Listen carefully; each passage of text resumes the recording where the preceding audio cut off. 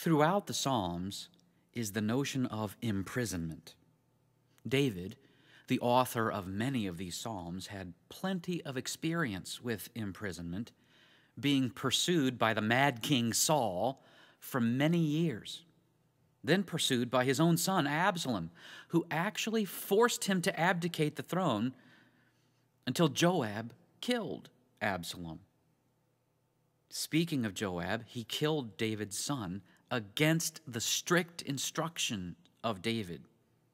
And David could do nothing about it, the way the politics of his kingdom were running at the time. So he was, in a sense, imprisoned by his own right-hand man. I suppose when I say imprisonment, I mean it in the broad sense. David was not free to come and go as he pleased. He was constantly surrounded by enemies.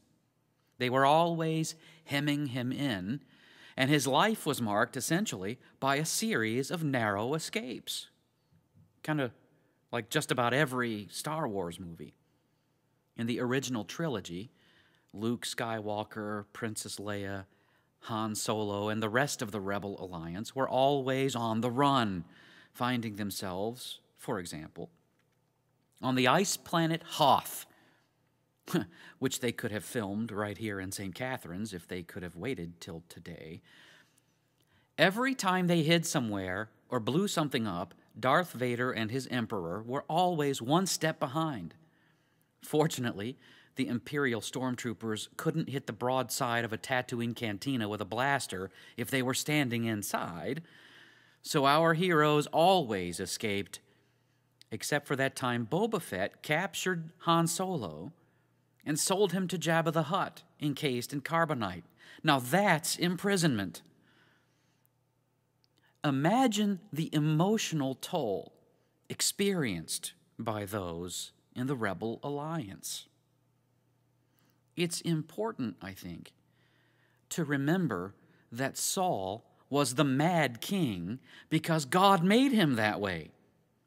When God rejected Saul, he took away his Holy Spirit and gave him an evil spirit in his place.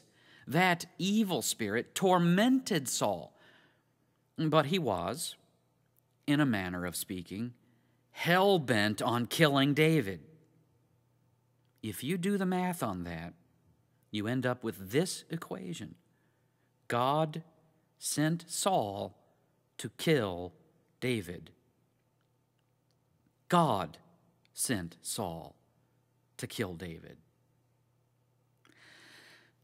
When I kept silence, my bones wasted away through my groaning all day long. For day and night your hand was heavy upon me.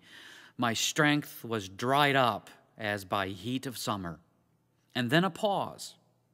It says, Selah, which I interpret tongue-in-cheek to mean guitar solo.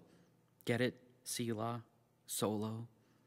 The point is that you're supposed to stop right there. Let the music play and think about what was just said. Your hand was heavy against me.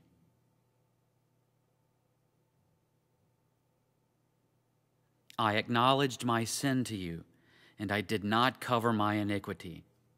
How could he?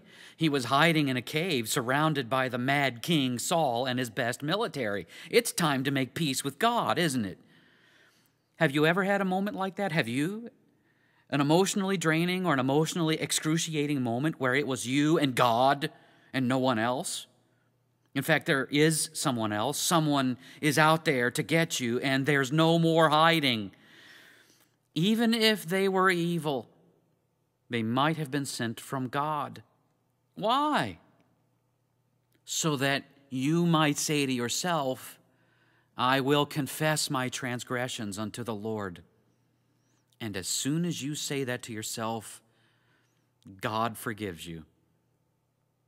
Guitar solo while you think about that.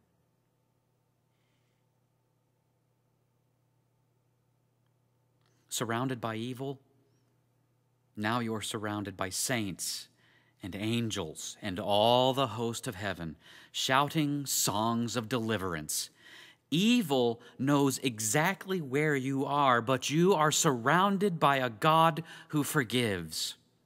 What power does evil have when you confess your sins? Confession sets you free, putting you within the protection of Jesus. You surround me with shouts of deliverance. Another guitar solo. Think about that.